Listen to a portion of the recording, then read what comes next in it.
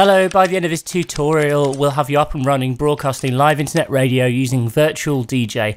Really straightforward and easy to get set up. I've got just one song loaded into this as a demo, okay, and we're ready to start playing music, but at the moment I've got it paused, and what we're going to do is we're going to use Radio.co, which is an internet radio platform. Allows you to set up and manage your internet radio station really easily without any kind of technical know-how.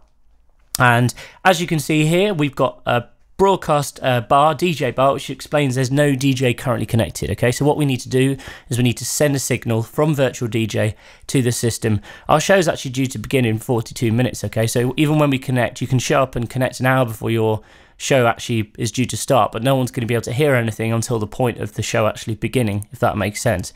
But it's always a good idea to show up 10 minutes in advance. The cool thing about Radio.co is you can actually invite other people onto your station. You can invite other DJs to broadcast live and give them scheduled time slots at which they can do so, which is really awesome, right?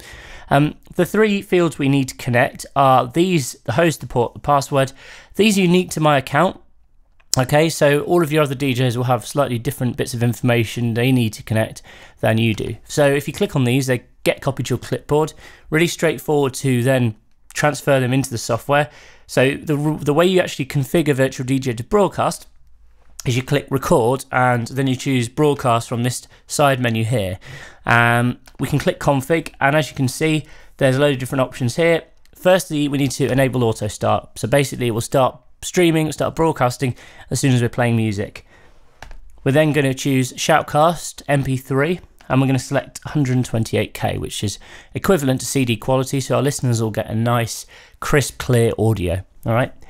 The next option we need to go for is the broadcast to a server, and we can paste in the first bit of information which we copied, which was the host name, which in this case is transcoder1.radio.co, which will be unique to your account. Port, again, we're going to copy that and we'll paste it in the corresponding port field within Virtual DJ. Our name, this is completely up to you. I'm just going to call my show James's Show, doesn't really matter.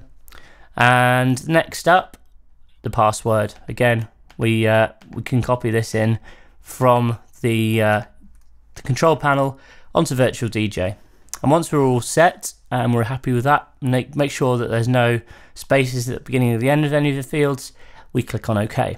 And this is the same procedure for any internet radio server that you might come across. Alright, so we're now broadcasting live. As you can hear, the music's playing in the background and we're ready to broadcast. We're ready for our listeners to start listening to our show. As I mentioned, because we're still counting down here, listeners won't be able to hear anything until this timer hits 0. However, when it does hit 0, the reverse will happen. It will then start telling you how long we've got left on your show. As you can see on the Radio.co control panel, our connection status is green, which means it's receiving a connection from us. Let's say during my show I lose my internet connection or the software crashes. So if I just quit Virtual DJ, what will actually happen in this case is you'll see the status option goes grey again, no DJ connected. Listeners won't get chucked out, however. What it'll do is it will just revert back to the playlist, whatever has been scheduled, so they'll never get any dead air, which is awesome, right? And then if it's still during your show, you can just come back and connect again. They probably won't even know anything had happened, which is great. So Radio.co is a brilliant platform if you're thinking about starting and setting up and running your own online radio station. It makes it a breeze to do, and it's perfect for DJs to share their work with. You can get a free trial. Just head on try.radio.co, and plans start from less than $1 a day, so it's really inexpensive.